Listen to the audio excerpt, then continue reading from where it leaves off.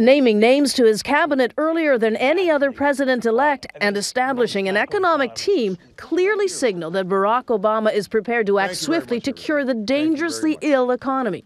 That from one of Obama's inner circle today. He's ready to go on day one, January 20. As I say, he's coming in with a bang. The bang? A proposed multi-billion-dollar stimulus package. But it will be a 2-year nationwide effort to jumpstart job creation in America. Broadly outlined in a weekend address by Mr. Obama, the goal is to create 2.5 million jobs by putting Americans to work, building roads and bridges and refurbishing schools. So-called green jobs would be created in alternative energy projects and the development of fuel-efficient vehicles.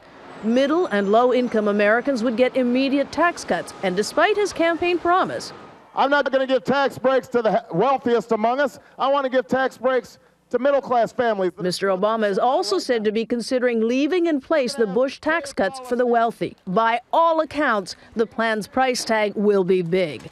The only question is, how big? I think it has to be deep. My view, it has to be between $500 and $700 billion.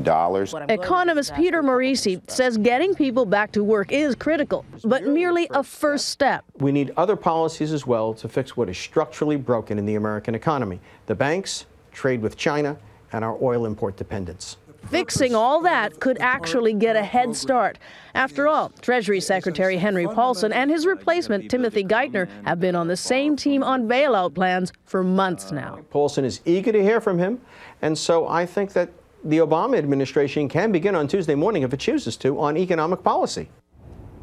The markets are expected to react positively to the new economic team. The question is how long the bounce will last. A new stimulus package is one thing. Fixing some fundamentals, Russ, is another. Thalia Assuras at the White House. Thank you very much.